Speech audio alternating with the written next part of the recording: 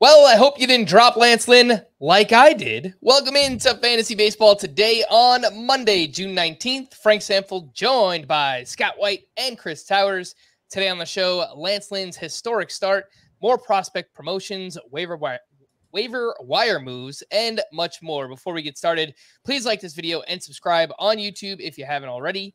And if you're listening on the audio side, download, follow, and leave a 5-star rating on Apple or Spotify. First and foremost, hope all the great dads out there had a happy Father's Day. Scott, did you get to do anything fun yourself with the kids, with the family? Anything?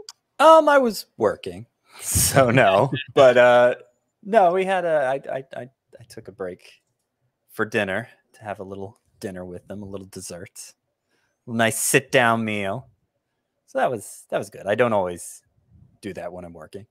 All right, fair enough. I mean, Eddie Rosario gave you probably the best gift you could get this weekend, huh? I mean, that guy is on fire. We'll talk about him in just a little bit, but let's get started. Wow! Hey now! Hey now! Hey now! Hey now! Scott, you have the Olive Garden breadsticks, so I will let you get us started. Lance Lynn knows a little about Olive Garden breadsticks, probably, and he knows a little about pitching, it turns out. Frank, what have I been telling you after every Lance Lynn start? Don't do it. Don't drop him. And this is why he finally lived up to all the potential that I feel like remained latent in him. 16 strikeouts. Can't say I would have ever imagined him having a 16 strikeout performance this season, but 16 strikeouts in, of course, a losing effort at the Mariners, because why not? Why not get a loss out of it the way Lance Lynn's season has gone? But he allowed just 3 earned runs in 7 innings, 4 hits, 2 walks, 33 swinging strikes, as one would imagine a 16 strikeout effort would yield. 33 swinging strikes on 114 pitches. Now, this is what was this is kind of the interesting aspect. What did Lance Lynn do different? The pitch selection, there were some interesting things going on here. So he had been throwing his fastball about 43% of the time this year. He threw it only 23% of the time in this start. And in its place were a variety of pitches. He showed us this full arsenal we didn't even know he had. Of those 33 swinging strikes, 6 came on the slider on only 11% sliders. 5 came on the changeup, only 10% changeup. So, he wasn't throwing many of those pitches, but it was more than usual still. And they combined for 11 of the 33 whiffs. Each of them had better than a 70% whiff rate in this game. So I think he just kind of made use of the element of surprise. And it's like, if he has those tools in his tool bag, and maybe he won't be so afraid to break them out from this point forward. But I think more than anything, what this start does is it shatters the idea that the reason Lance Lynn is struggling this season is because of the pitch clock. And, he's a big guy. Is he able to operate at the tempo that's necessary to still find success? And clearly he showed a 114 pitch effort having this much success in it, that he's capable of doing that. I liked a lot of the underlying numbers to begin with, particularly the fact he was still getting so many swinging strikes, as many as he's ever gotten over the course of his career. So the stuff still seemed to be there. And he did have that 3-start stretch earlier this season where he was coming around. I don't want to celebrate this too hard because, the way this season's gone with pitching in general, it wouldn't be that shocking if Lance Lynn allowed 16 earned runs in his next start. But I'd be a little surprised if he allowed 16 earned runs. Obviously, if he's out there in your league, you need to roster him. And I hope you have renewed hope for him if you've held on to him all this time. Again, that is Lance Lynn. And I saw this tweet from Sarah Langs: the most swings and misses in a game since the pitch tracking era began back in 2008. This was tied for the 4th most. So only 3 other pitchers since 2008 had more swinging strikes in a start than Lance Lynn did on Sunday. I just want to this whole like, oh, Lance Lynn's struggling because of the pitch clock. It's because he's fat. As a fat guy, like, we're very selective about who we like. Okay, Alek Manoah and Lance Lynn are bigger dudes. And so everybody's quick to go like, oh, that's why they're struggling. But like, Freddie Peralta's been bad. Sandy Alcantara has been bad. Nobody says it's because they're like, I just, it's an unfair diagnosis of what is a complex problem. And we have seen Lance Lynn notably struggle without the pitch clock. So stop being mean, guys. It hurts my feelings. On Lance Lynn, the last point here, he's 78% rostered. So again, if he was dropped like he was in my home league, I'm currently trying to pick him back up. Go out and re-add him. I don't know that we're just like fully back in and he's just we're starting him because he's going up against the Red Sox this week. So you just pick and choose with the matchups. Really, I don't like that one very much. The Red Sox are 9th in WOBA against right-handed pitching this season, but just a reminder of the massive upside. I think it's a perfect opportunity to try to sell high. That doesn't mean I think he's going to be terrible the rest of the season. I would certainly take the under on a 6.75 ERA, which was what he entered this start with. But like, this is a really impressive start, and it might be the start of him figuring it out, but he was bad for 3 starts in a row before this. He had a couple of good starts in May as well. So I do want to just, put myself out there saying, like, I think this is as much as anything a sell window for Lance Lynn if you, I think, rightly have concerns about him. It doesn't hurt to dangle him, but we're still talking about a guy with a 6.51 ERA and 151 WHIP, and so that gets back to a topic I brought up a few times this year. Does the average fantasy player look more at the season line or look more at the recent performance? And I honestly don't know the answer at that. Me personally, I'd probably look at recent performance more, but that probably varies case by case. See what you can get, but I would treat Lance Lynn as a top 60 starting pitcher moving forward. So if you can't get clearly better than that, then probably just sit with him. Sit tight. All right. Some other standouts from the weekend, Chris. The other side of that game is who you'd like to highlight. Yeah, Bryce Miller, who I continue to find confounding, along with pretty much every Mariners pitcher at this point. But Bryce Miller in particular actually did change things up in this one. 59% fastball usage, I believe, was his lowest so far. 31% slider usage was his highest so far. And he had a really good start. 7 innings, 1 earned run allowed, 0 walks, 6 strikeouts. Slider wasn't really a part of that. I mean, it's fine, right? The slider was good. Like, he pitched well and the slider was a big part of it, but he got 1 swinging strike with the slider, and he gave up 88.1 mile per hour exit velocity, which is fine. It's not great, but it's not terrible either. It's right around average. It's still the fastball, right? 7 whiffs in this start, 7 balls in play, 89.6 mile per hour average exit velocity. It's just, I still don't quite know what to make of it. I still find him confounding. I still think he's a 1-pitch pitcher, but after a couple of rocky starts, this is now 2 very good starts in a row, 6 strikeouts in each of the last 2, allowing 1 earned run. I don't know on Bryce Miller. My sense is still that he's a sell high candidate. He gives up, a decent amount of hard contact so far. He's got the 4-seam fastball, which is an awesome pitch, but the slider, it had a 13% whiff rate coming into this start. It might be below 10% now. I believe he has 8 swinging strikes with his slider in 9 starts. Is that right? Yeah. It's a really, really hard profile to make work. And I will completely cop to, this might be one of those guys that I just can't get my head around. And I might just be wrong about Bryce Miller. But he flies, his success flies in the face of what nearly all pitchers in the majors do these days. Like, it's Lance Lynn is a high fastball usage pitcher, and he's like 58% combined with his 4-seam and sinker. This is just 4-seam fastballs up in the zone. That there just aren't a lot of guys like that.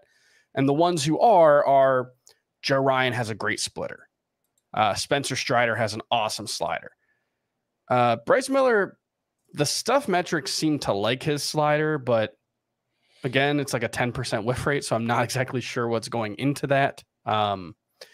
He also, I noticed talking to Saris on Twitter a little bit about him, his arm slot when he throws his slider and sweeper is about 3 inches lower than when he throws his four-seam fastball, which, could maybe explain why hitters aren't swinging through the pitch. But it's all to say I still think Bryce Miller is a sell high candidate, and he still might make me look really dumb. Yeah, I would agree that he's a sell high candidate. And I think these last 2 starts, because he had those 15 earned runs in back-to-back starts and his ERA blew up to 4.46. And we're like, great, you missed your sell high window. There might be another window opening up here. Yeah. Little crack. His ERA is down to 3.68. More impressively, his whip's down to 0.88. He's kind of doing a George Kirby impression. And I had doubts about Kirby all of last season for the same reasons. And he proved me wrong, but he was also, he had a more impressive minor league track record. He had a more impressive prospect pedigree.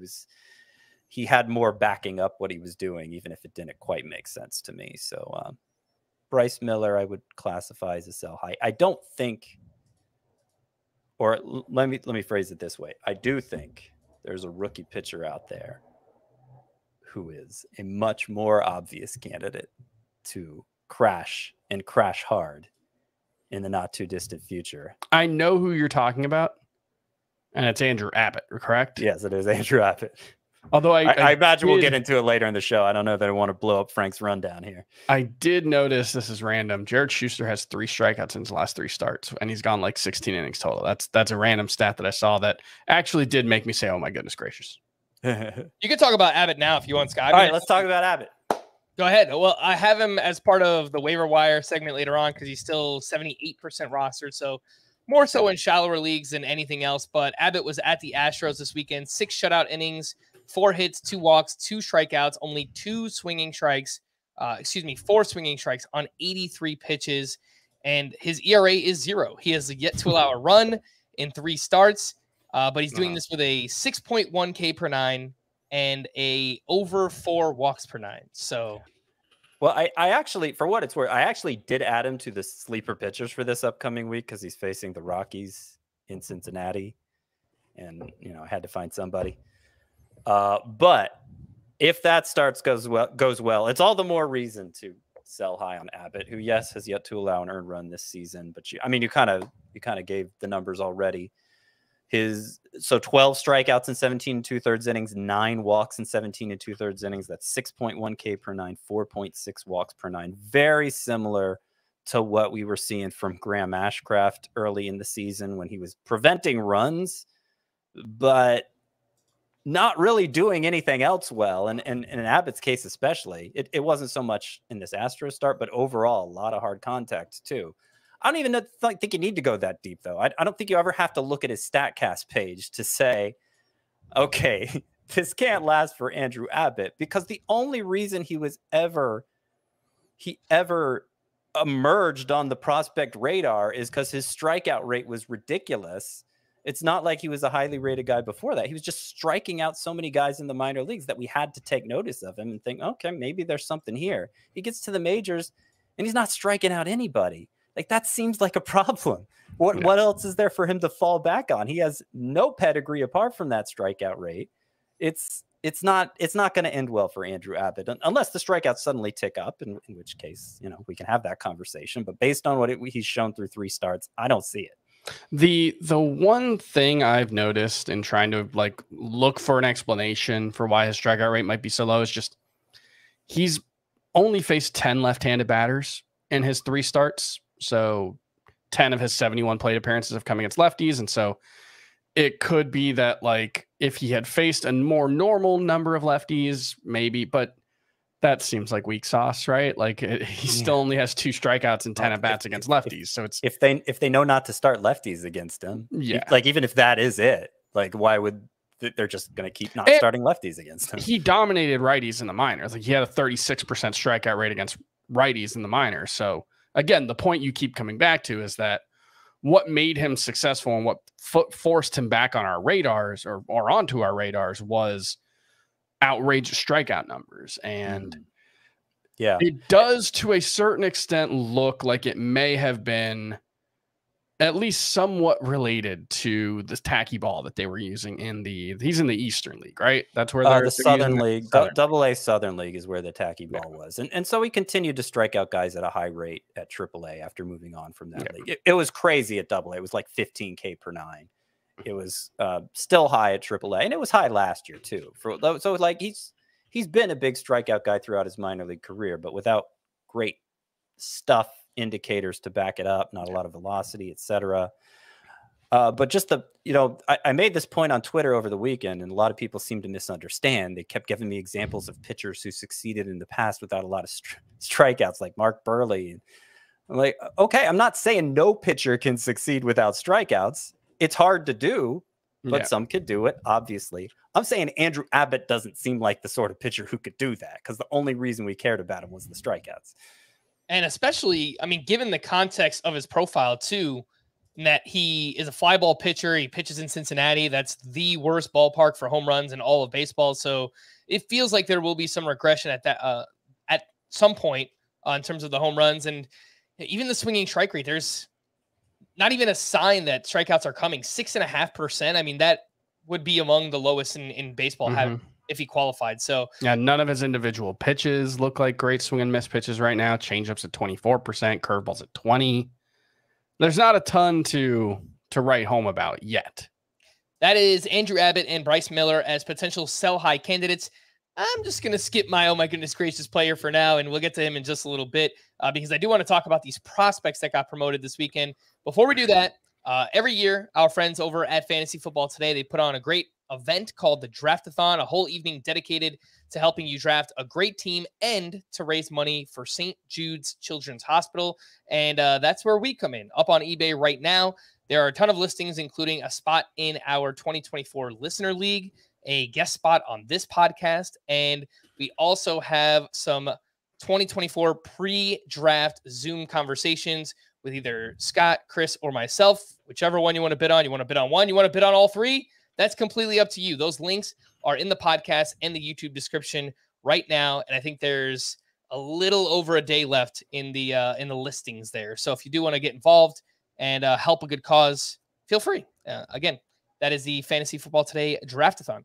Let's get into some prospect promotions from this weekend. Emmet Sheehan made his debut, and it was a great start. 6 no-hit innings, 2 walks, 3 strikeouts, only 4 swinging strikes on 89 pitches, allowed 5 hard hits in that game, and looked like a 3-pitch mix, 69% fastball, so very heavy on the fastball there, which averaged 95.8 miles per hour, 17% on the changeup, 15% on the slider. This is a pitcher that was amazing in the minors this season. He's 23 years old, 43% rostered, and if he makes a start this week, it looks like it will come against the Houston Astros. Obviously, Julio Urias and Noah Syndergaard are working their way back from the IL. Chris, your thoughts on this debut for Emmet Sheehan? Obviously, the surface level numbers look great in this first outing, but the underlying stuff not so great, and I don't know if he's going to stick around. What do you think?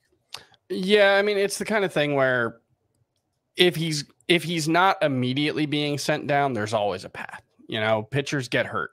That's just one of the things that's always going to be true about pitchers, as we've seen with Dodgers, who are now relying on three different rookies now, or just 2 in the rotation, but they've also gone through 2 other ones. It's been a lot of turnover for them, and so it's one torn or one sprained ankle or bad pitch, and he could have a spot for the rest of the season. Plus, are they really going to give a spot back to Noah Syndergaard? They shouldn't. That's also the question. Yeah. But, and so, obviously I think we should be picking up Emmet Sheehan just because the minor league numbers are so impressive and he's a prospect and he's a young guy and the range of outcomes is wide. I think the likeliest case scenario is he's not a particularly great pitcher, certainly not on the Bobby Miller level, because he's not that kind of prospect. But I got him for $47 in TGFBI. I think he went for more than that in each of your leagues. So, that's the kind of bid I'm comfortable making on him. Not a break the bank guy, but let's see what happens. Mm-hmm. Again, that is Emmet Sheehan. Can talk about Emmet Sheehan? I was just going to mention how much he went for my league, Scott, and then I was going to give you a chance. $223 in my 12-team Tout Wars League, head-to-head points. So again, it was all over the place. Chris said $47 in one of his leagues, $223. He went for $104 in my NFBC main event league. That's 15-team roto, and $73 in TGFBI, which is also a 15-team roto league. So prices are all over the place. Scott, where do you fall on Sheehan? So I'm pretty bullish on Sheehan. So obviously I write the prospects report every week. I probably wrote about Sheehan at least 2 times, maybe 3 times as one of my 5 on the periphery. So I only get, other than my 5 on the verge, I only get 5 other prospects to choose from every week. And Sheehan was just so impressive throughout the year that I kept coming back to him. He was one of the biggest prospect risers, I would say, of the first half. Did you give the actual numbers from the minors this year? Nope. He had a 186 ERA, a .88 whip, 14.9 K per 9. His swinging strike rate was 20%. And no, he was not in the Southern League, so he did not have the pre-tacked balls at his disposal. And it's one of those cases where he dominated with the fastball. It seems to have all the ideal characteristics for the modern game, the optimal vertical approach angle and the rising effect. And that seems to be something the Dodgers are pushing on a lot of their prospects. And Sheehan just really took off with it in a way that got him promoted more aggressively than we usually see from the Dodgers. And so then he no-hits a pretty good team in his major league debut. I wish he had more swinging strikes. I dinged Bobby Miller for the same thing after his first start, and obviously that looked foolish in retrospect. If it becomes a pattern where Sheehan isn't getting swinging strikes, okay, then, you know, I might be a little concerned. But for his major league debut, considering, you know, he wasn't hit hard at all, I'm very excited. I'd be looking to pick him up everywhere. I had some pretty big bids on him this weekend, and we'll see how long he sticks around. Like I said, if he's pitching well, it's hard for me to imagine they'll put Syndergaard back in the rotation. There's room for Julio Urias and Sheehan both, because they sent down, who was that other guy who's not very good? Evan Stone? No. I can't remember now. He's not like a high-end prospect, but he's made a bunch of starts for them. They sent down Michael Grove. That was it. Yeah, that was the guy. Yeah. So I think Sheehan could stick around if he keeps pitching well. Okay, and we will compare him to other waiver wire pitchers in just a little bit. Let's take our first break, and when we return, 2 catcher prospects promoted this weekend as well. We'll do that right after this. They say patience is a virtue, but for some things, we can't wait.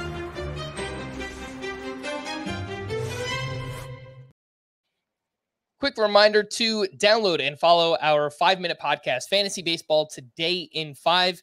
We usually take the biggest headlines, news, waiver wire players, and that's what we talk about in just 5 minutes. So if you want to listen to it in addition to this podcast, or if you just don't have enough time and you need a quick fix, Fantasy Baseball Today in 5. If you're watching us on YouTube, you can scan the QR code in the top right corner, and that will take you right to the podcast. 2 catcher prospects promoted this weekend. Bo Naylor with the Guardians. Mike Zunino was actually DFA'd on Friday, and perfect timing because Scott and I recorded FBT in 5 late on Thursday night. We talked up Bo Naylor. We said, oh yeah, he could be here soon. What do you know? He's up on Saturday. He was batting .253 with 13 home runs, 2 steals, and an .891 OPS in the minors this season. And Henry Davis actually wasn't promoted yet, but he will be promoted by the Pirates on Monday, their first overall pick back in 2021. This season in the minors between AA and AAA, he was batting .284 with 11 homers, 9 steals, and a .974 OPS. Also 23 years old. Scott, we'll start with you. Which of these two, do you like both of these players? Which one do you prefer? They're very unique in that they're catchers, but they both provide power and speed if everything is working out for them. Yeah, you mentioned Naylor had just 2 stolen bases this year. They both came just to the game earlier this week. He had 20 last year. He was a 2020 guy at catcher. The other thing I want to point out about both of these, you know, you mentioned their batting averages, .254 for Naylor, .284 for Davis. Their on-base percentages are .393 and .433 respectively. So they're both like on-base hogs, walk a ton, great plate discipline sort of guys.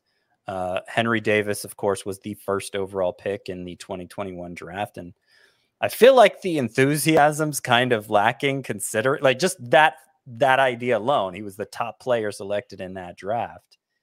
And, you know, most prospect publications had Indy Rodriguez, another catcher in the Pirates organization, ranked ahead of him coming into the season. Rodriguez has fallen off. Henry Davis obviously has taken off. Davis's numbers last year were held back by a couple of wrist injuries that he tried playing through. So if you look at the minor league track record and are kind of underwhelmed, you got to factor that in. Obviously, he's been a monster in the minors this season. He's a bat first prospect. They're both bat first prospects. Davis has gotten some time in the outfield as a way to keep his bat in the lineup, hopefully on days when he's, you know, needs a day off from catching. And so I think between the two, Davis is the one I prefer. Naylor may have a little bit of edge there in the speed department. Honestly, it just depends how much these guys choose to run. I think that's going to be the bigger differentiator than pure speed.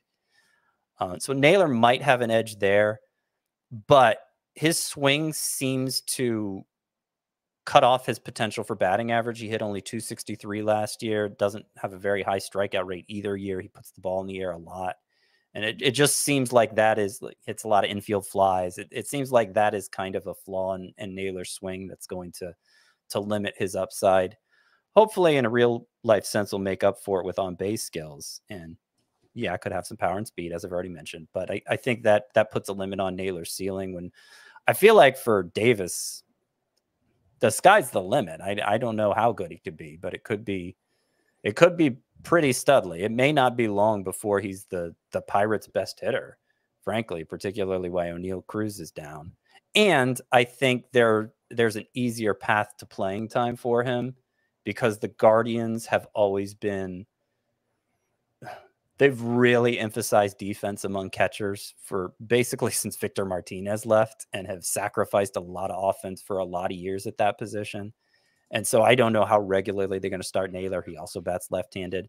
Davis looks like a franchise cornerstone for the Pirates. And like I said, he could play some outfield when he's not catching. So I think he has a more favorable playing time situation. Chris, the back end of the top 12 at catcher has been, you know, shaky at best, I guess you could say. William Contreras, Cal Raleigh, MJ Melendez. Would you drop any of those players for either Henry Davis or Bo Naylor? I don't think so, if only because in a one catcher league, I don't think you want either Naylor or Davis as your only catcher yet.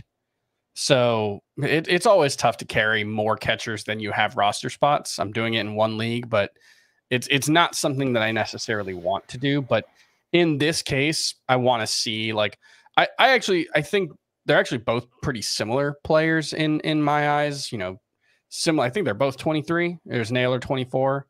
No, I think they're both 23. Bring sort of uncommon athleticism to the catcher position. They both have, you know, double-digit stolen base potentials, and I think there might be some batting average issues for both of them, but they're going to make up for it by getting on base.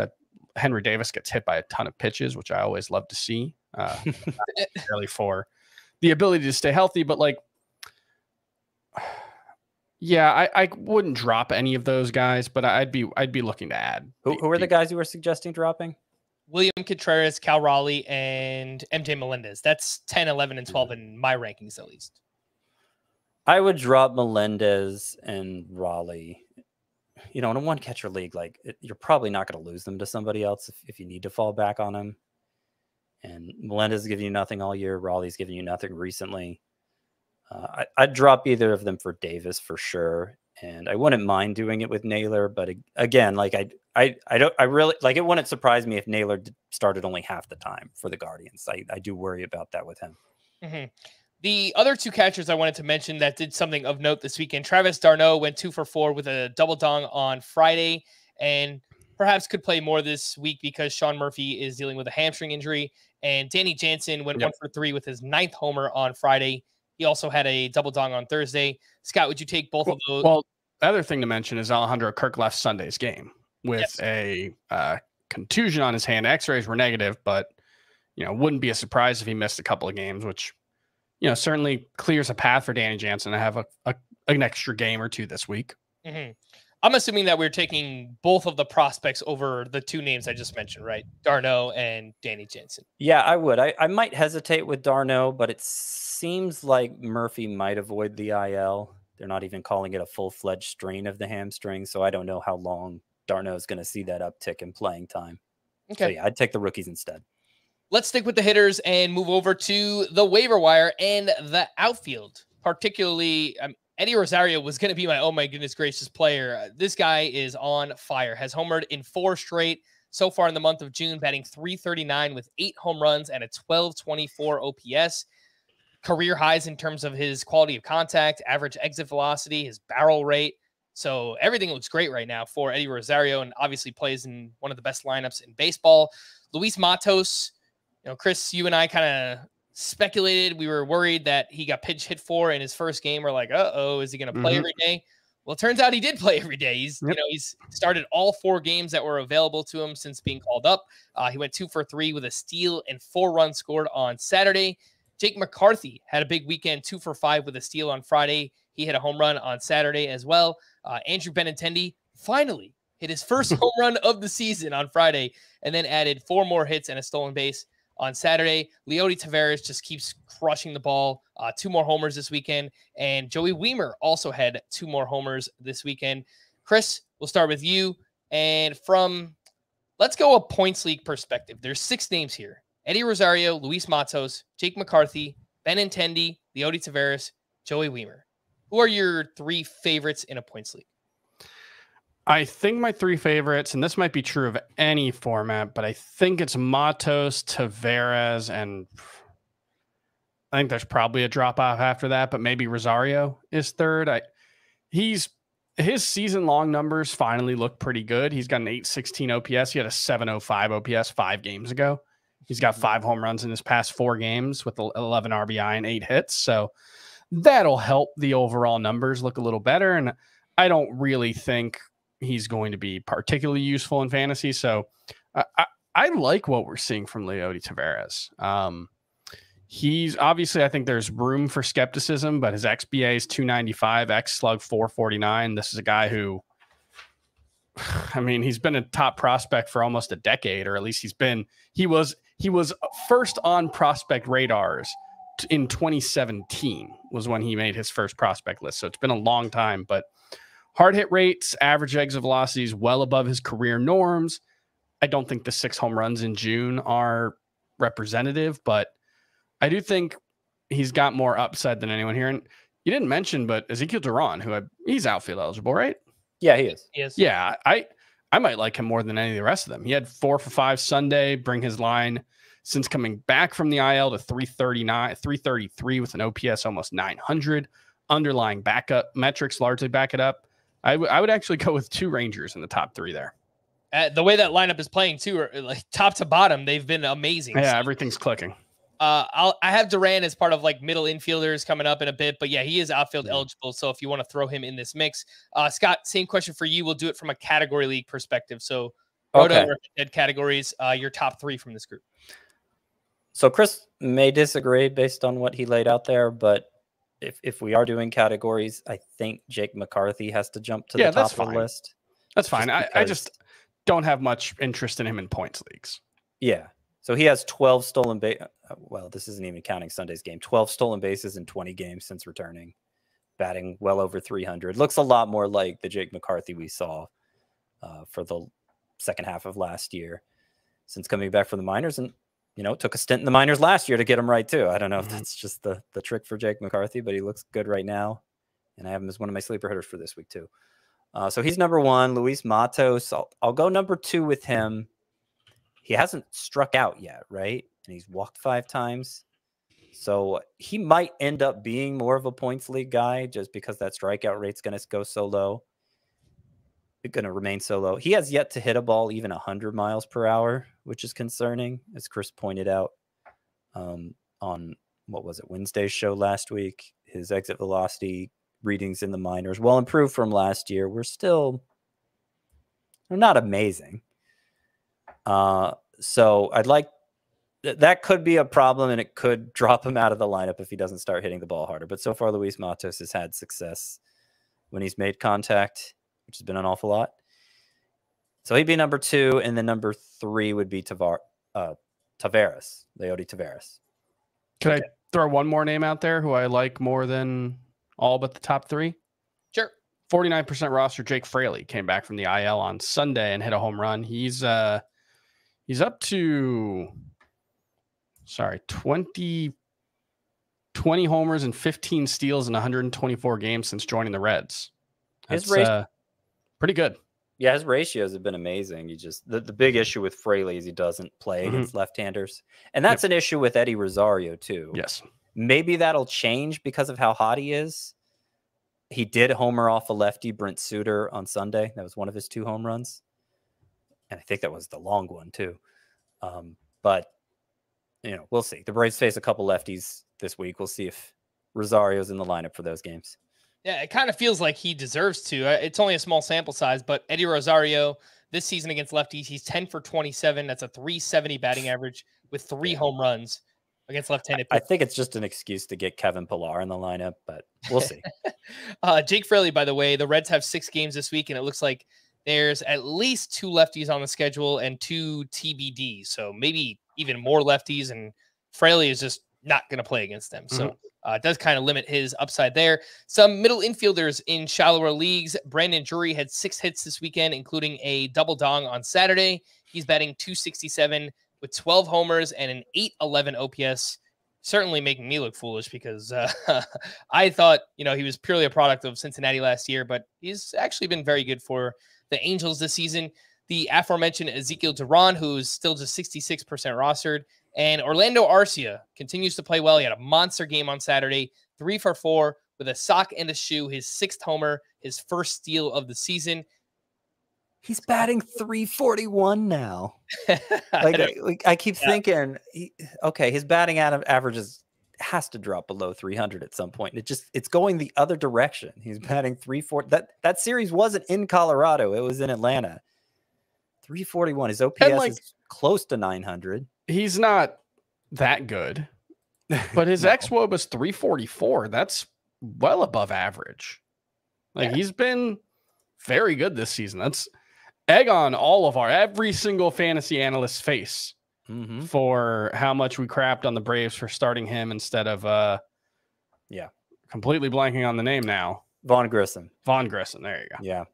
Yeah. I mean, and Vaughn Grissom got his chance because Arcia had that IL stint for a hairline fracture in his wrist, I think it was, and it's pretty underwhelming.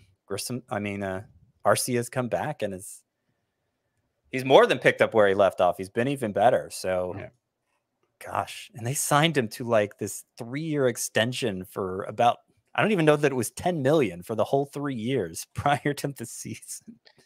Leave it to the Braves to get the best deal possible, right? even against Orlando Arcia, right? I think we put Ezekiel Duran at the top of this list, but Scott, who would you rather have between Arcia and Brandon Drury? Arcia. Okay.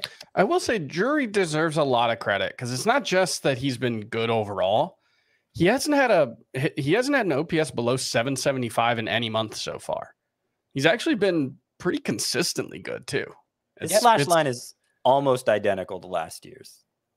Yeah. Which nobody gave him a chance to do. Yeah. Again, I will be the first to admit I was completely writing off the possibility of Brandon Drury being good, but here we are. Some deep players in deep leagues, middle infielders, a prospect named Samad Taylor in the Royals organization got called up on Saturday. He went 1 for 3 with an RBI single and then did the same exact thing on Sunday. In the minors, he had 34 steals in 62 games at AAA this season. Andrew Velazquez is back with the Angels due to injuries. He had 3 hits and 3 steals this weekend.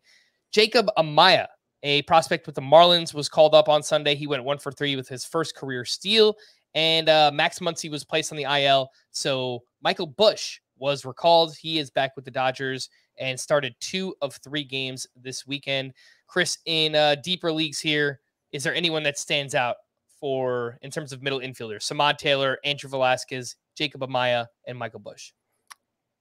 Taylor, the 34 steals in 62 games, that's eye-opening. And so we'll pay attention anytime you see some kind of standout skill like that. But I wouldn't expect him to be a consistent contributor. My expectation would be none of these guys is all that good. Amaya, I think he's only going to play against lefties is what I saw at shortstop, and then he's likely to go back down, so it doesn't seem like he's got much upside.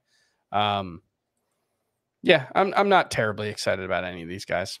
Some deep league outfielders. Kerry Carpenter went 3 for 4 with his 5th home run on Sunday. Tommy Pham had 4 hits this weekend, including a home run on Sunday. He's having a really good June, batting .311 with 4 homers, a steal, and a 10.08 OPS. And Mike Tauchman has led off 7 straight for the Cubs. He is batting. He went 1 for 3 with a sock and a shoe on Sunday. Scott, how would you rank that group in deeper leagues? Kerry Carpenter, Tommy Pham, Mike Tauchman. I like that ranking. Carpenter, Pham, Tauchman. I think Carpenter is the one who has the chance to break through in not deep leagues. Okay, let's take our final break, and when we return, we've got some news and notes, some waiver wire pitchers. We'll do all of that right after this. In 3, 2, 1. How you doing? Run, Forrest! Run, Bernie. So fetch. Life moves pretty fast. If you don't stop and look around once in a while, you could miss it. Welcome back, and a big thanks to everyone watching us live. 600 people here. We do appreciate you. Make sure to hit that like button and subscribe to the channel if you haven't already. The news and notes is Pete Alonso Wolverine, because he returned from a 3 to 4 week injury timeline in just 1 week, which, okay, that's pretty crazy stuff. I hope they didn't rush him back. Yeah, that's just like a little bit concerning that like this is a desperate team who I think are 9th in the National League wildcard race right now. And so like, is this, I don't know. I'm not on the Mets medical staff. I guess that, I mean, the Mets medical staff isn't the greatest in the majors, but hopefully it's nothing to be concerned about. 0 for 4 with 3 strikeouts today, for what it's worth. Yeah, I was going to say, Chris, you're probably qualified enough to be on the Mets medical staff. Yeah, are there no good doctors in the city of New York? You would think it wouldn't be that hard to find them. Yep. Mark Vientos was optioned back to AAA as a result. Aaron Judge received another PRP injection in his sprained right toe on Thursday, and apparently there is a second ligament beyond the toe sprain that's been bothering Judge. He remains without a timetable. Some good Yankees news. Carlos Rodon is slated to begin a rehab assignment Tuesday at AA. The expectation is that he'll make around 3 starts before returning, which takes us to early July at the likeliest. Brandon Woodruff will throw a bullpen next Saturday, June 24th, as he slowly works his way back from a subscapular strain in his right shoulder. He's probably still at least a month away from rejoining the Brewers. Dave Roberts said Sunday that Julio Urias could be activated during the Dodgers road trip in late June, which begins June 27th. Sean Murphy was diagnosed with inflammation in his right hamstring and is expected to be held out of the lineup for the next couple days. Scott, would you bench Sean Murphy in weekly leagues? Yes. All right. Can I, one other thing with the Dodgers, Daniel Hudson likely also coming back that same Royals series, I think, June 27th. And, you know, he was considered a possible closer for them. So that's something to keep an eye on. Yeah, for sure. Eduardo Rodriguez threw a bullpen session Friday, his first mound work since he suffered the injury to his left index finger. Harrison Bader is expected to return from the IL on Tuesday. He's been out since late May with a right hamstring strain. Tim Anderson left Saturday's game with right shoulder soreness and then was out of the lineup Sunday. Chris, would you bench Tim Anderson in weekly leagues? I think it's an easy sit. I think he'll bounce back at some point, but with the injury and the way he's playing, I think he's a sit. Alejandro Kirk left Sunday after getting hit by a pitch on his left hand. X-rays came back negative. Scott, would you drop Alejandro Kirk for the Henry Davis or Bo Naylor group? Yeah. Okay. Lars Nootbaar is likely to return from the IL on Monday. Chris, would you start Nootbaar right away his first week back? I'm starting him in at least one league because I don't really have any other options. With Wade Miley back from the IL, Adrian Hauser was moved to the Brewers bullpen. Mitch Haniger underwent successful surgery on his fractured right forearm this week and is expected to miss the next 10 weeks. Brandon Bielak was optioned back to AAA after allowing 5 runs in his start on Saturday. And then here were all the players that went to the IL this weekend. Really big news out of nowhere on Friday was that Tristan McKenzie went to the IL with a right elbow sprain. He was scratched from his start. Scott, do you think this means, obviously we don't have like a timeline or anything yet, but might we see Gavin Williams as a result of this injury? Well, I know Gavin Williams hasn't been at his sharpest his last couple starts at AAA. And so I actually, in a league where I had him stashed away, I actually had a bid where I was dropping him. I wonder if that went through because I hadn't put 2 and 2 together there. They could, like, I think the more likely scenario, somebody like Hunter Gaddis coming back up, but Gavin Williams is behind only Grayson Rodriguez for best pitching prospect remaining in the minors, I would say. All right. Alex Cobb went to the IL with a left oblique strain retroactive to June 15th. Edward Cabrera with a right shoulder impingement, which means when Trevor Rogers is ready to return, perhaps Yuri Perez can stick around a little bit longer. It does sound like it's just a minimum stay for Edward Cabrera. At least that's the expectation. Skip Schumacher said they don't expect him to skip a bullpen session. Okay.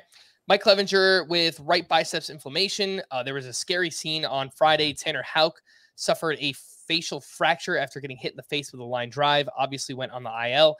Michael Massey with a left hand laceration retroactive to June 15th.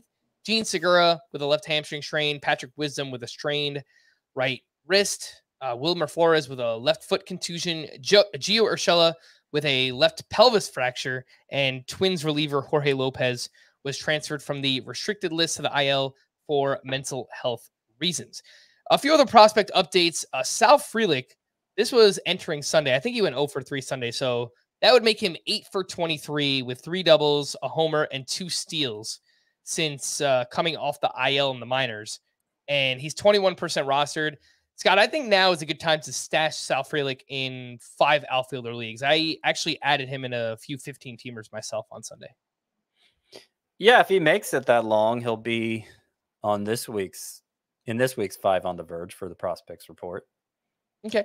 The Blue Jays recalled Spencer Horowitz to provide some depth. He was batting .300 at AAA, but with just 2 home runs, he went 1 for 2 with 2 walks in his debut on Sunday. Scott, is there anything to see here with Spencer Horowitz? I think he's a modern day Dave Magadan. So probably not. I don't think there's much room for a Dave Magadan in today's game. All right. Well, I know what I'll be Googling after the podcast ends. Waiver wire pitchers. Like my wife's favorite player, because when the Marlins were brand new in 1993, she met Dave Magadan or something when they're, trying to integrate in the community. Yeah. Anyway. Dave Magadan, a high contact, high OBP first baseman with like 0 power. Oh, all righty. Waiver wire pitchers, part 1. And we'll start with Andrew Abbott, who we mentioned earlier. He threw 6 shutout innings at the Houston Astros this weekend. He's 78% rostered. And I do agree, Scott. I think if you want to hold off on selling high on Abbott, he faces the Rockies this week. They are dead last in WOBA against left-handed pitching. So I think we probably could get another really good start out of Abbott once again. Brian Bayo has now allowed 3 earned runs or fewer in 10 straight starts. He was up against the Yankees, 7 innings of 1-run ball with 8 strikeouts and 16 swinging strikes against that porous Yankees lineup right now. Braxton Garrett just keeps rolling. He was at the Nationals this weekend, actually managed to turn in a quality start, 6 innings, 1 run, 8 strikeouts with 9 swinging strikes. Scott, how would you rank that first group? Andrew Abbott, Brian Bayo, and Braxton Garrett. I would rank them Bayo. Well, okay. Let's take a step back here. Abbott is the one who needs to be rostered most. I think he's going to come crashing hard, but I think just if you're looking at it from the objective standpoint of who has the most value in fantasy as of today, it's Abbott. So he's 1, Bayo's 2, Garrett's 3. But if you're just if you're like speculating long term on upside, I'd put Abbott at the end of this group. Okay. And where would Emmet Sheehan fit in this group? I'd rather have Sheehan than all of them.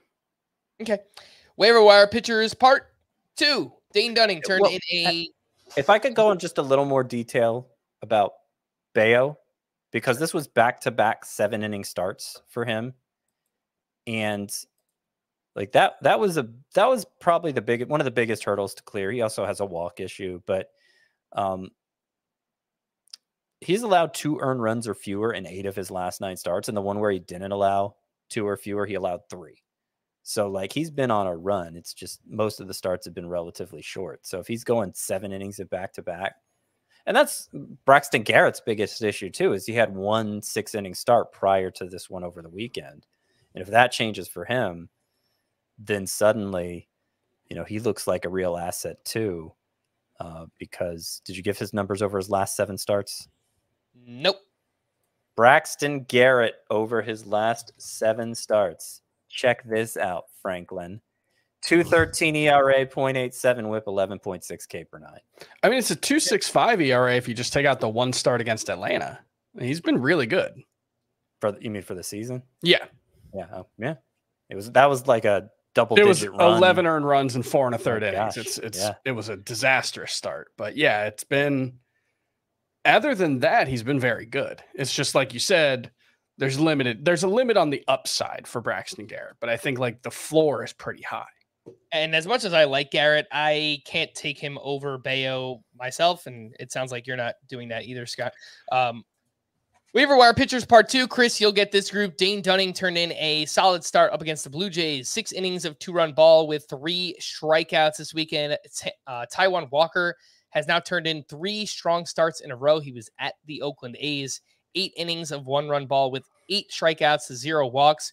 And his velocity has been up big time during each of these past 3 starts. Patrick Sandoval with a bounce-back start at the Royals. 7 shutout with 6 strikeouts for him. And Griffin Canning has allowed 3 earned runs or fewer in 6 straight. He was at the Royals as well. 6 innings of 2-run ball with 5 strikeouts and 17 swinging strikes. Chris, how do you rank that group? Canning, Patrick Sandoval, Taijuan Walker, and Dane Dunning. I think I go Sandoval, Walker, Dunning, Canning. I'm not super confident on either. I think there are 2 pairings that I like. I like Walker and Sandoval more than the other 2, and then I'm not sure what the order is for either pairing, but I got the same pairings, different order. Yeah, I think Walker has a higher floor than Sandoval, but this, he has a 1.75 ERA over his last 6 starts. This is probably the best 6th start of Taijuan Walker's season. But just the fact that it coincides with the velocity spike. I think. And he's traded. It's interesting. His velocity's way up. He's also throwing his fastball a lot less. He's traded his fastball for a lot of cutters the last few starts. And I think we know who Taijuan Walker is, and it's not an ace, but it can be a very useful pitcher. So if you need someone right now, I think Taijuan Walker is a perfectly viable pitcher to just throw in there.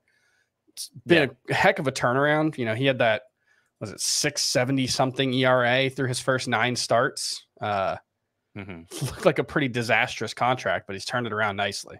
And the reason I like Canning over Dunning is Canning's success has coincided with him fading his fastball in favor of more sliders and changeups, and they've both been a good swing and miss pitches for him. He's on the lower end. He has the disadvantage of pitching for the Angels and taking less turns as a result. But in some deeper leagues, I'd look into Griffin Canning. Chris, you missed a Dave Magadan reference. I needed you here to vouch for Marlins legend Dave Magadan. That's a name. That's a player who wore the teal. Spencer Horwitz got called up. I called him a modern day Dave Magadan. Dave Magadan, by the way, got a mention in the movie Little Big League. Take that. There you go. Take that, Frank. Is that's the one where Ken Griffey and Randy Johnson are like the bad guys at the end, right? Yep. The one with real players. Hey, real players were in Rookie of the Year. Yeah, but it was just like highlights. That Barry Bonds gets struck out. Striking out, yeah. Barry Bonds gets struck out by the Rookie of the Year and goes, ooh. They didn't shoot special footage for the movie itself in Rookie of the Year like they did in Little Big League. All right. Fair enough. Let's get back into it. We've only got a couple minutes left. Waiver wire pitchers part 3. Julio Teheran has allowed 2 earned runs or fewer in all 5 of his starts. He was facing the Pirates this weekend. 6 innings of 2-run ball with 4 strikeouts there. JP France has turned in 3 straight quality starts. Kyle Hendricks, another solid outing against the Orioles. 5 innings, 2 runs, only 1 strikeout. Like classic Kyle Hendricks fashion. And Wade Miley, solid in his return to the Brewers rotation, facing the Pirates. 5 shutout innings with 4 strikeouts. And his velocity was way up across the board. It was actually pretty interesting. Scott, anyone that stands out here for you? Wade Miley, Kyle Hendricks, JP France, and Julio Teheran. I am kind of interested in both Kyle Hendricks and Julio Teheran. I mean, Julio Teheran's xERA now is 3.13. He is allowing weak contact. He's allowing a lot of contact, but it's weak contact. And, you know, he put together several years of being a useful fantasy option like that. He's got to regress from a 1.78 ERA or whatever it is, but could he remain useful in a streamer sort of way? I think it's possible. The most interesting pitcher is in the next group, and we should just move on. Okay. All right, let's do that. People have been screaming in the chat for us to talk about him. So, oh, well, now I'm interested to know who it is. Waiver wire pitchers, part 4. Alex Wood looks solid in his return at the Dodgers. 5 shutout with 4 strikeouts. It's got to be JP Sears, right? No. He posted a bunch of whiffs up against the Phillies. 7 innings of 4-run ball with 7 strikeouts and 20 swinging strikes. It's kind of interesting. I guess it must be Brian. Woo! Was going up against the White Sox. 5 2/3, 2 runs, 9 strikeouts and 0 walks, 19 swinging strikes on 91 pitches. Chris, I'll give you the floor to tell us all about Brian. Woo! Yeah, I've got to make sure that I didn't spell it as Brian Wood, because I'm pretty sure I did that at least once in the column that I wrote, because that's just how my brain works. But yeah, Brian Woo, I think he's kind of interesting. Sort of similar to like AJ Smith-Shawver, where he wasn't really on too many prospect radars coming into the season. He'd only thrown 67 2/3 professional innings before this year, but he dominated Double-A. And I don't know, the stuff looks pretty good, right? Like mid-90s fastball, a slider that looks like it could be a very, very good swing and miss pitch. He got, let me see, 7 whiffs on 13 swings with the slider in Friday's start, 16 strikeouts to 1 walk over his past 2 starts. I think he's pretty interesting. I would certainly take him over Julio Teheran and JP France and JP Sears, every JP, over probably Griffin Canning and Dane Dunning. I think he belongs in that range. The Griffin Canning, Dane Dunning. I think his 20% roster rate probably too low for Brian Woo. Yeah, go ahead. He had been leaning on his fastball so much prior to that. Like he threw it 65% of the time in his previous start, and it was down to 43% this time. And like, doesn't seem to be any good reason for that. And hopefully this start convinced him of it, because he was so unappealing until this start on Friday that I'm a little reluctant to be like all on board Brian Woo now. But you know, he had a great minor league season prior to his call up and showed us some stuff in this start. So I'm at least keeping an eye on Woo if I'm not picking him up right away. And in classic Mariners pitcher fashion, so far in his, I believe it's 3 starts that he's made, his fastball and his sinker account for 77% of his pitches. Yeah. But as you mentioned, Chris, that slider actually looks pretty good. It has a 38.5% whiff rate, and that's much better than any slider we've seen from Bryce Miller. So I mean, I should clarify, the fastball he was leaning on prior to this start was the 4-seamer. Yeah, he also had more sinkers in this start. Yeah. Okay.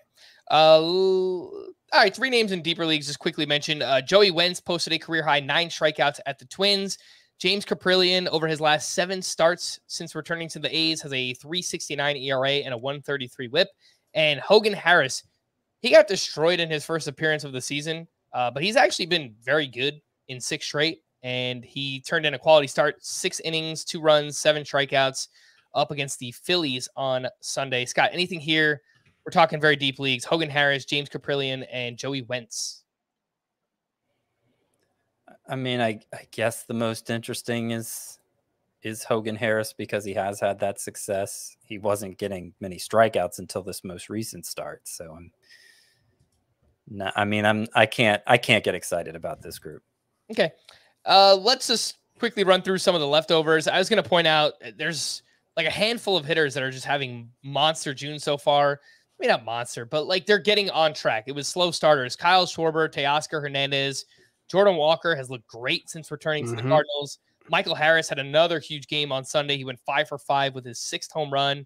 And Ryan McMahon is actually having a really good season as well. He's batting .365 with 4 homers and an 11.04 OPS in the month. So with Michael Harris, because I was raving about how much last week I was raving about how much Gunnar Henderson had improved his batting average in a short period of time. Michael Harris, it's a similar situation. Over his last 12 games, his batting average has gone from 163 to 249. Yeah, it can flip exactly like that. And that's why this is a reminder. I know the early part of the season, it matters a lot because, you don't want your team to get off to a slow start, but it's a really long season and, talented guys usually come around, and that's what's happening right now for Michael Harris. One hitter that is doing the opposite, I've noticed, is Josh Lowe, really slowing down so far. Batting .217 in the month with 0 homers, does have 5 steals, so that helps, but also a .521 OPS. Chris, I don't know. Obviously, we're not dropping Josh Lowe. I don't think we're benching him either. It might just be one of these, he's going to be up and down kind of. Yeah, I mean, we'll see where it goes. We saw 2 very, very good months from him, but that was the first time we'd seen him succeed at the major league level. So now there's a new book on him, and we'll see how he reacts. I don't want to make any movements on him one way or the other based on a slow couple of weeks in June, but it certainly bears watching. I think I do want to go back to the Cardinals just because with Lars Nootbaar coming back and with Jordan Walker crushing it, what's going to happen in their outfield again? We're right back to where we started. I guess Tyler O'Neill's not there, but Dylan Carlson came back. He missed a couple of games. All of a sudden that outfield's going to get crowded again. And hopefully Nootbaar and Jordan Walker are just playing every day, but it's not 100% guaranteed for both of them. Yeah, and Brendan Donovan has actually played much better in the month of June as well. So that kind of throws another wrench in things. Yeah, he's been playing some second base as well. So yeah, it's a lot of moving parts there. And that was part of their stated rationale for sending Walker down initially. I can't imagine they're going to do that again, but no, there's no way. We like both Walker and Nootbaar a lot, and hopefully both of those guys don't get squeezed. Some other hitting leftovers. I got to mention Ohtani, 2 more homers this weekend, extends his league lead to 24 homers, now has 10 home runs in the month of June alone. Ozzie Albies, 2 home runs this weekend as well. He is batting .269 with 17 homers and 52 RBI. Just a home run RBI specialist, Ozzie Albies. He's not really giving you anything else. He's on pace for 80 runs, and batting average isn't great, but elite home runs and RBI, just like we predicted from Ozzie Albies. Well, if they moved him up to second in the order, if he stays there, maybe that run pace will go up. His XBA is up to 275, I think, which is higher than it's been in a few years. So he's looking really good right now. Yep. As Ozzie Albies on pace for nearly 40 homers and well over 100 RBI. It's crazy. 2 names that missed the cut for the waiver wire: Lane Thomas, who, Scott, I know you originally had as a sleeper hitter going into the weekend, and Christopher Morel. He's heating back up. 2 home runs this weekend, and over his last 8 games, 12 hits and 4 homers. And I think just 3 strikeouts during that stretch. It's good to see. Yeah, definitely helps. A few struggling aces. Sandy Alcantara, another clunker at the Nationals. 5 innings, 5 runs allowed. Only 1 strikeout, 7 swinging strikes on 93 pitches, 12 hard hits in this game. It is very confusing what's going on with Sandy Alcantara. Yu Darvish has allowed 4+ earned runs in 6 of 13 starts this season. The ERA is up to 4.74. And Joe Ryan, look, for most of the year, he's been an absolute stud, but he allowed 6 earned runs to the Tigers of all teams. Still had 20 swinging strikes in that outing.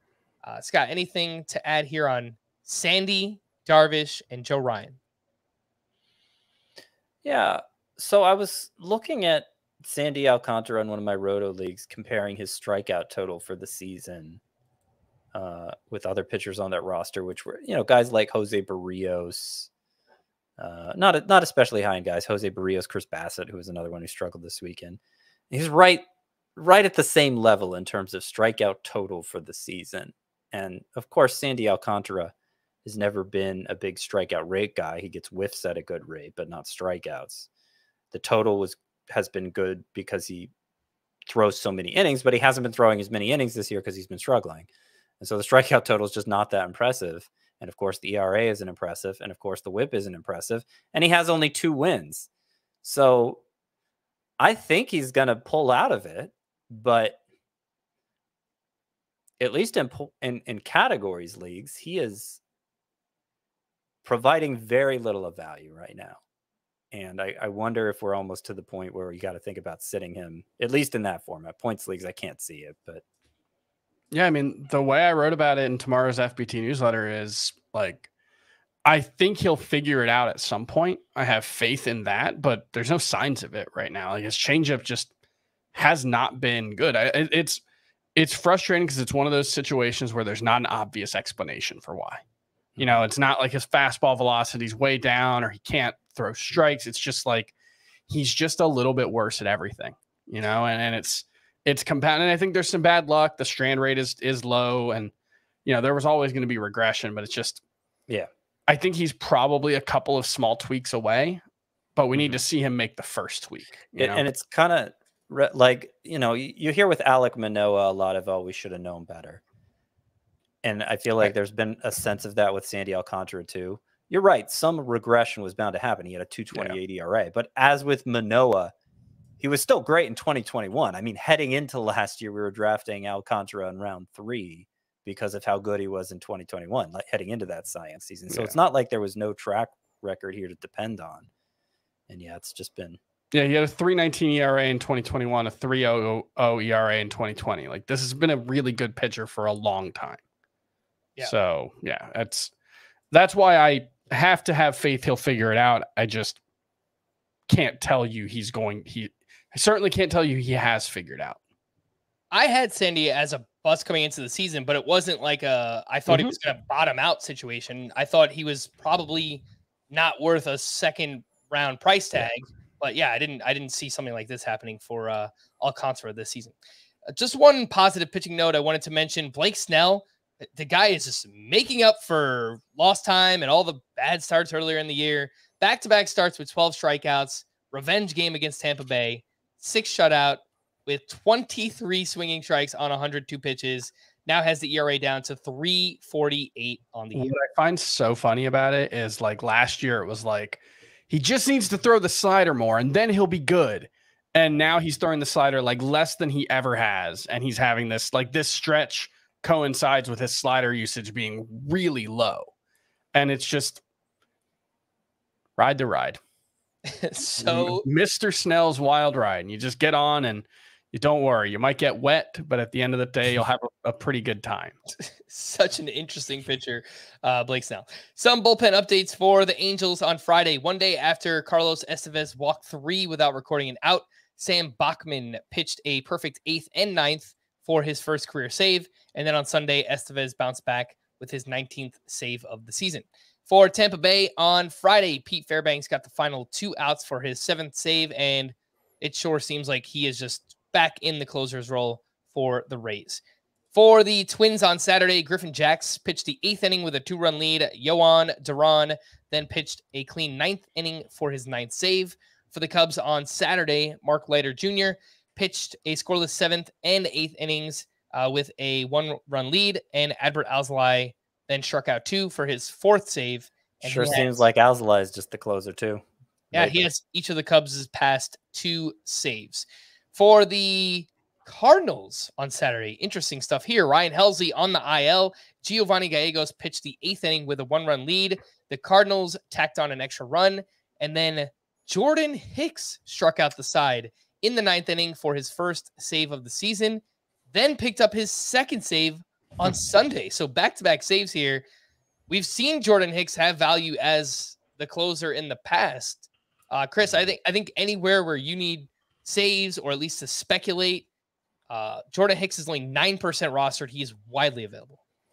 Yeah, I think that makes sense. I would guess that Gallegos is going to be the closer moving forward with Halsey out, but it's just weird that Jordan Hicks pitched back-to-back days too. I feel like he's probably hasn't done that very often. I'm looking. I think it's only the second or third time he's done it all season.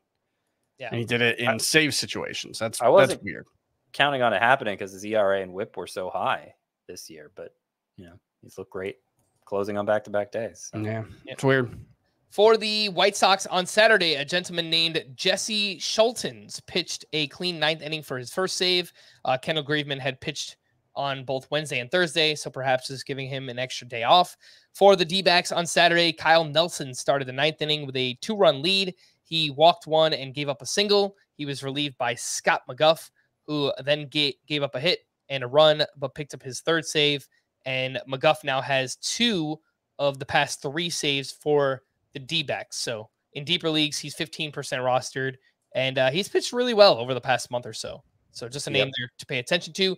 For the Tigers on Sunday, the Alex Lang experiment looks like it is imploding right now. He entered the 8th inning with a 4-run lead, and here was his sequence. Hit by pitch, walk, double, hit by pitch, wild pitch, walk.